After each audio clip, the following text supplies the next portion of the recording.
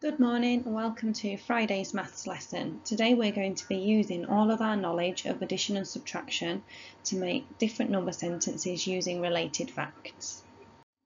So what do we mean by using related facts? Using this part-whole model, first of all, what information do you have? What is your whole and what are your two parts? We can use the information in this part-whole model to make lots of different number sentences all linked together. We know if we start with the addition questions at the bottom, we know that two parts added together equal the whole. So our two parts, 6 and 3, add those together, 6 plus 3 equals 9. We also know that with addition questions they are commutative, so we can swap them round too. So this time we can start with 3 and plus 6 to it to equal 9.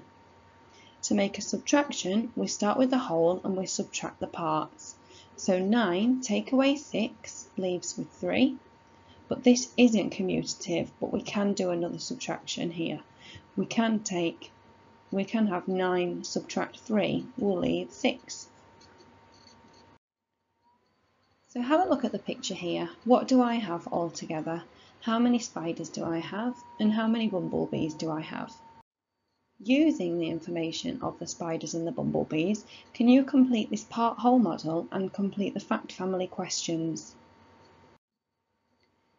This time, just to give you a little bit more of a challenge, we've got a bar model here. So this is exactly the same as a part-whole model. The top bar shows us the whole and the amount that you have altogether. You've got the blue bar that shows you 11, and then you've got the red bar that shows you 7. So can you complete the fact families for each bar model?